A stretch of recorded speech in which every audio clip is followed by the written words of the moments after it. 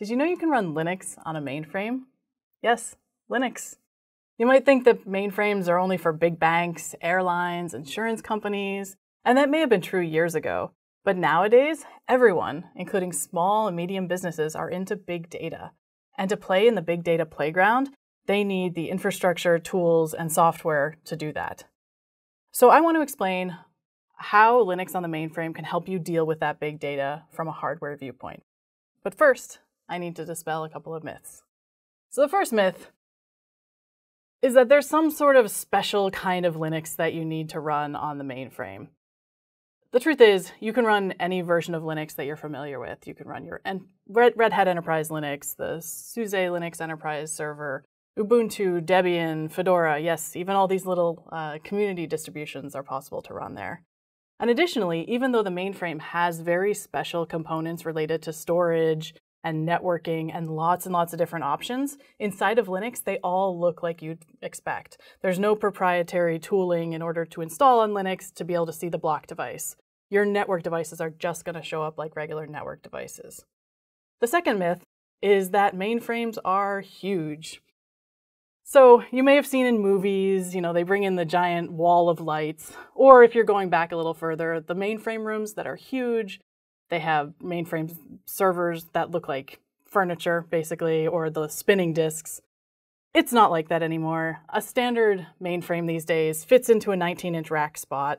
In fact, some of the latest ones are even rack mountable, and so you can just put them in the existing racks that you have. But that doesn't mean they're not special. I had gone to great lengths to say that they are. So what does make these mainframes special? So the first thing that I want to point out is that in order to make this all happen, we need a special chipset. This is custom made for the IBM Z mainframes, and I just mentioned another term, IBM Z. So when you're looking into the infrastructure and looking into mainframe, you may see a few different terms. You may see S390X, you may see IBM Z, you may see Telum when referring to the processor.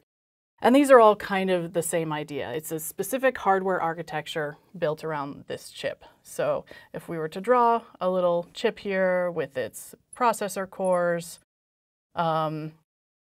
it's everything that's built on top of this in Linux is compiled for this. And it's got a few special things to it. So the first one is that it's got this thing we call the CPAC-F, which is the CP assist for cryptographic functions. And that allows you to do a lot of the cryptographic functions. Like in Linux, you would think something like OpenSSL. OpenSSL is used by everything. And that can be leveraged by the CPU core built right in there. The next one I wanted to mention was the NXU, and that is the nested accelerator unit. And that allows you to do the compression and decompression, again, on the hardware itself. In Linux, you'd think about that as something like when you're using gzip in your applications or in when you're compressing and decompressing data. And what that does is it takes away from the amount of work that your general processors are doing. Finally, you've got your AI accelerator. So the AI accelerator takes your AI workloads and processes them on a specific chip and allows them access to the cache of the rest of your processors. And that means that the work is prioritized to some degree, but it also is not taking away from necessarily general computing power. I also wanted to mention something that is not on the CPU, but is part of the rest of the system. So on a mainframe, you've got these big drawers full of cards that do various things. They connect the mainframe to the rest of the infrastructure in the data center, including storage and other networking devices. But one of the really important ones for us is that it includes this thing called a Crypto Express card. And the Crypto Express card is a hardware security module.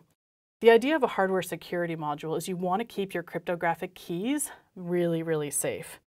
And kind of the example that a lot of organizations say is like, oh, I've got this outsider threat, this bad guy who wants to get access to my data. Well, that's not the only threat you've got. It turns out a lot of organizations are also worried about the internal threat. So this could be people working on the infrastructure who need to know about the keys and they need to know about the data, but they don't necessarily need direct access to those things. So they can use and access a key inside of your HSM, but they don't actually technically have access to using that key to decrypt data and then having access to that customer data. So obviously I am a big fan of mainframe hardware. but maybe you're not quite ready to go out and buy one today. So instead, what I'm going to suggest to you is you join us over on the IBM Linux One Community Cloud.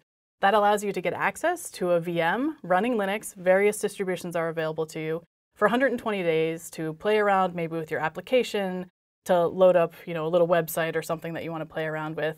I like to cat the processor CPU info and then show it to my friends, like, I got a VM on a mainframe. Whatever you'd like to do, I hope you'll join me and check it out. Thanks for watching, and before you leave, please remember to hit like and subscribe.